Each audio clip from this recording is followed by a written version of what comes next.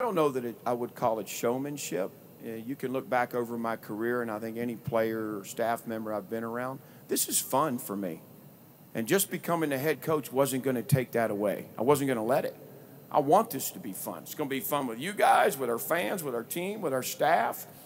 That's one of the reasons I do this, is it's fun. And the minute that it's not, I'm not sure I'm going to want to do it anymore. So that piece of it is fun. And I want the guys to have fun. As hard as they work and as hard as our staff works, I want to keep it fun for everybody. It just can't be a grind. Then all of a sudden, nobody wants to come to work. Nobody wants to come to practice. Nobody wants to meet. They're not looking forward to coming over here. I want folks to want to come in our building and want to be part of this and be excited about it. So it has to be fun.